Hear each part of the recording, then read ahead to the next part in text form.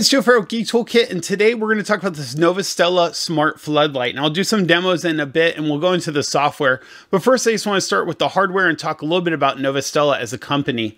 Novostella started out in about 2017, and they are taking over the smart floodlight market, which I didn't even know was a market. But now that I have these, I get it. I wasn't, when they offered these, I kind of looked at the videos on their website and I was like, wow, that looks really beautiful. I didn't really think about outdoor lighting as a smart light other than like strip lighting. But floodlights can really change the dynamics of your entire landscaping. And these are smart floodlights, which means that they can change different colors and they're also controllable.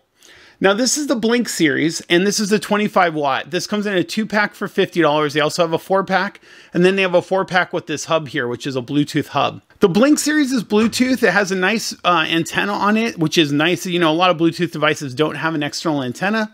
This is really important for outdoor use. It gives it about an 80-foot range, basically, off of this antenna, but then we'll talk about this hub and how that extends it. Now, the hub is optional unless you buy it in the pack. The hub's an additional, I think, $20. I'll get you prices, and I'll get you links in the bottom. I'll talk about the hub in a second. Let's just talk about this product here. On this product, you've got an RGBCW light. Now, I've talked a bit about that in my lighting tutorial, but just to go over it here for completeness, a RGBCW means that you've got not only red, green, and blue, but you've also got 2 colors of white in here. And what that allows you to do is do more of a warm white, which is more of a yellowish, or you can do the cool white, which is more of the blue white. That means that your color choices on this are going to be a lot sharper than just an RGB bulb. If you ever had an RGB bulb and you turn it to like a yellow or green, it looks awful. Having a CW is a big deal. The other reason I mention that is when you look at other alternative bulbs to the Novostellas, a lot of them don't have the CW part, and that really is going to change the quality of the light and the quality of the color that you get out of these. And when we get into the software, you'll see those settings and get a sense of what you can do with that. They're IP66 rated. The first 6 is the basically dust intrusion, so that means that they're dust proof. The second 6 means that they can handle streams of water coming at them. I've had mine outside in the Washington winter here. They've been rained on almost every day, and they're doing fine. IP66, they should be fine with streams of water hitting them even. They will not handle submersion though, so you don't want to put them in a place that gets puddly. The base here has mounting points on it. You can take these off using on the sides here and then mount this. That is something that's important to know. If you're going to get something like these, they don't come with a mounting base plate. So what you would do is you'd mount this to a piece of wood. If you want to stabilize it, you could, go like this and mount it off to a tree or a wall. You can screw it into all sorts of different things. But you're going to have to screw it into something. So keep that in mind when you pick them up, that you might need a piece of wood or something to mount it to, especially if you're, thinking like on the ground and then tilt it up. They are tiltable, basically as far as you would expect. The cable is basically going to come off the bottom here, and it's quite a good distance. It doesn't kink the cable, to run it and have cable management. The cable is a 5-foot cable. It's nice and thick. Let's talk about the light quality on this. This goes from 2700 to 6500K, which is a nice, good variance. This will get you a lot of different whites. And then also the colors, you can use that white to intensify the colors or lower the intensity, which is really cool. This is a 25 watt version. It comes in a 2-pack. There's also a 50 watt version of the Blink. Now the Blink is the Bluetooth. If you prefer Wi-Fi, they also have a Blaze, and then they also have Blooms, which are Wi-Fi. And the Blooms actually have a 20, 60, and 100 watt available. It just depends on what you want to do for connectivity. This is an added accessory they sent to me. This is a hub. It's very simple. It's got a reset button and a 5-volt. Now what's nice about this is a Bluetooth hub. Acts as a repeater, also acts as a bridge to bridge it to your Wi-Fi. This enables functionality if you want it to work with an Amazon smart speaker or a Google smart speaker, you would use this device. Otherwise, what you're doing is controlling this directly from a phone, Bluetooth to Bluetooth.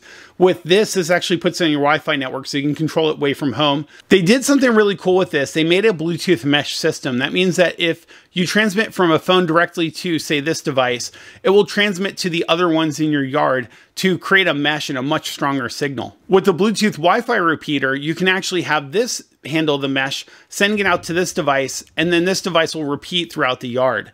It's just a really cool way to have it be Bluetooth, but not have a lot of the limitations of Bluetooth, such as range.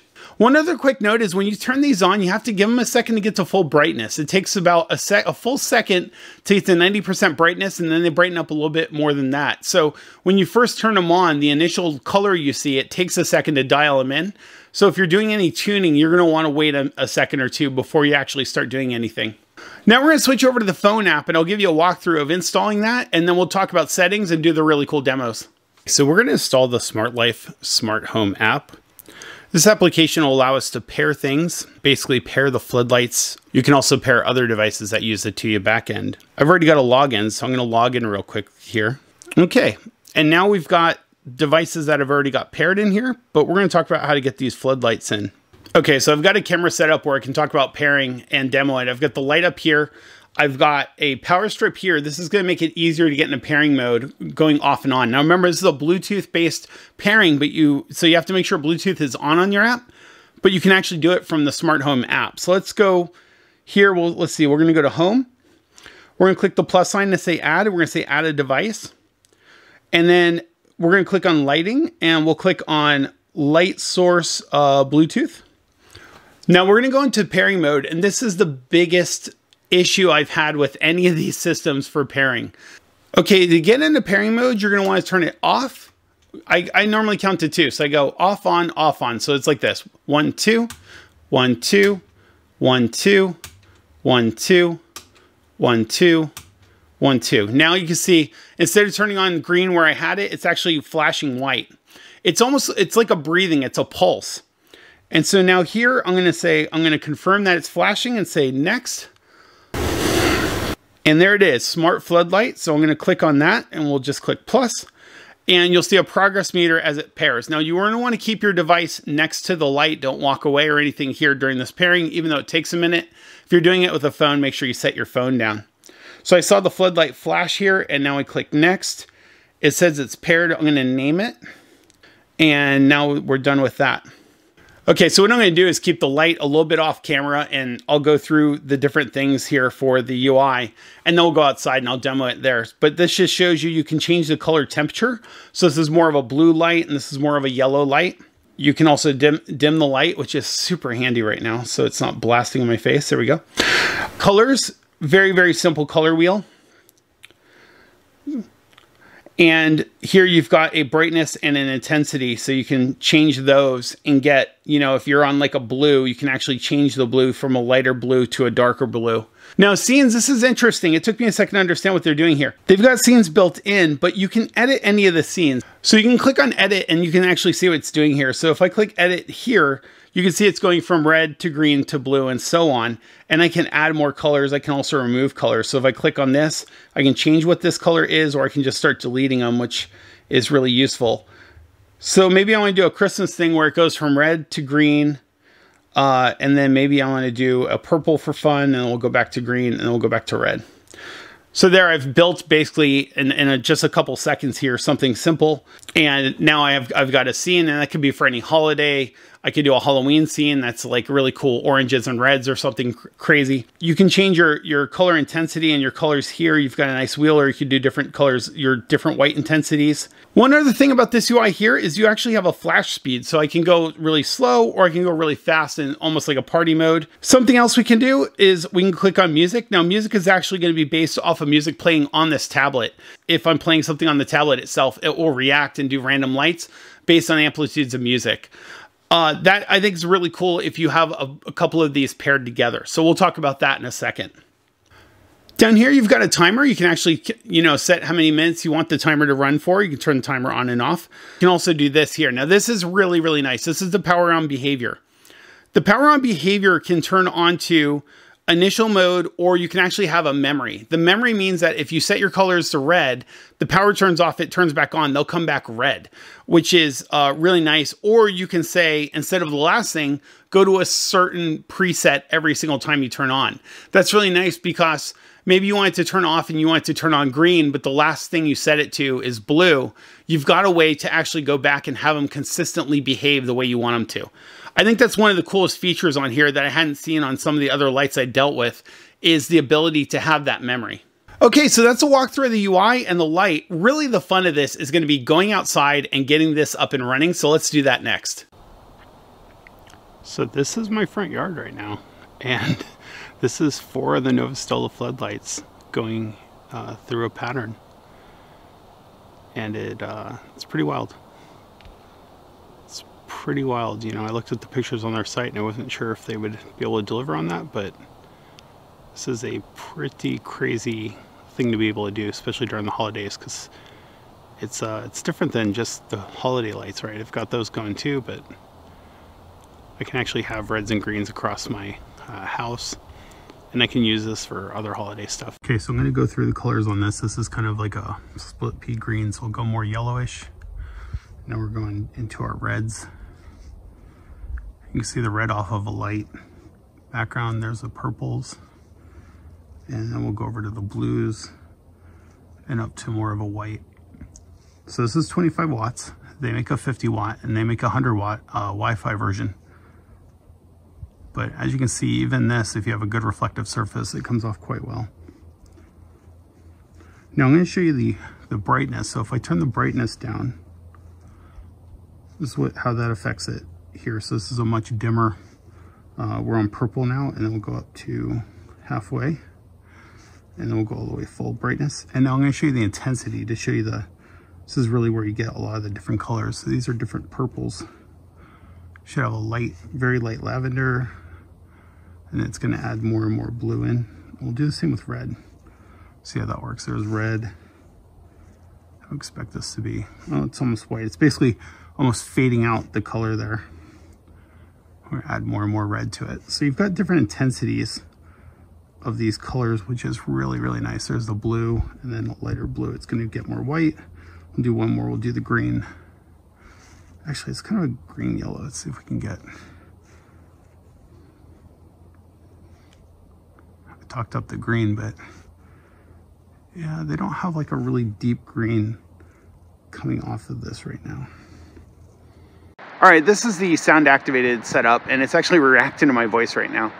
You know, if you're doing holiday music or basically any kind of decoration where you're doing a party or something, you want it to be reactive, this is a really cool way to go. I mean, this is, you know, you'd have to have your phone or tablet, something with a mic next to it. It doesn't work on a computer, PC, or Mac or anything. You have to have a mobile device.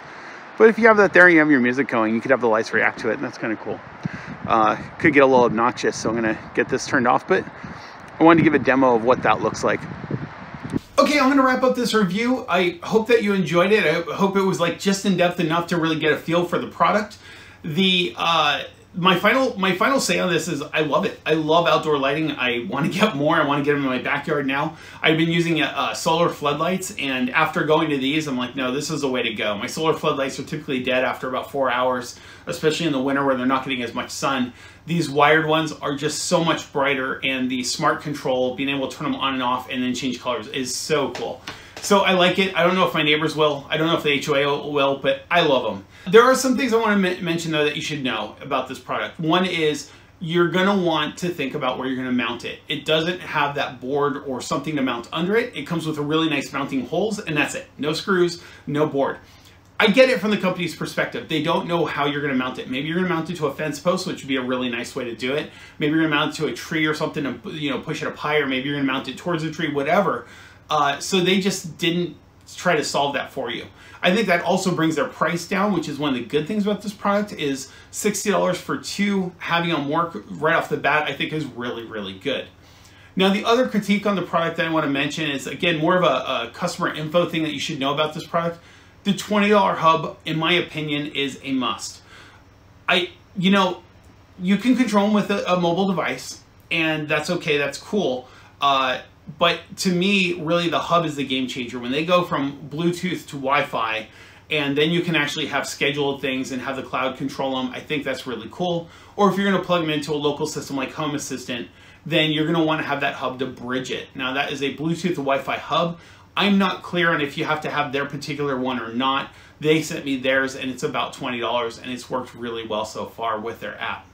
And then finally, the last thing I want to say is the software itself. If you're not in a home automation and you just want to get lights that work, the software is very, very powerful. You can do a lot of really cool logic, and the ecosystem is huge for the Tuya-based devices. They don't have to be from the same company to interact, and that means if you get like a light switch that works with Tuya, and you walk up to the light switch and hit power on, you can have that light switch then turn on these floodlights. So if you don't want to have it be timer-based, or if you want to have a manual override control, that ecosystem starts plugging in very, very well. You could also do things like maybe with camera motion, have it turn on the lights and stuff like that. So that being in that ecosystem, I think, is a plus, but it is something to be aware of. Again, when I do my reviews, I don't know what your situation is for what you care about. So I try to do a review to tell you the most important parts to let you decide. I think it's really weird when a reviewer says, yeah, these are good products, you should get them. To me, that's, how do they know? They don't know me. They don't know, what I need. So hopefully I've covered that in this video. If I haven't, please put something in the comments below as far as questions, and I'll answer it there. I want to thank you for watching this. I will talk about adding this into Home Assistant in the near video. I honestly have to rebuild my Home Assistant. I lost my VM on it. So I will be rebuilding it and do videos on that, and then I'll do a follow-up. So if you want to see that, please subscribe if you haven't. Thank you so much for being a great community. Thank you to Novastella for sending these out to me. I'm Joe Farrow with Geek Toolkit. Until next time.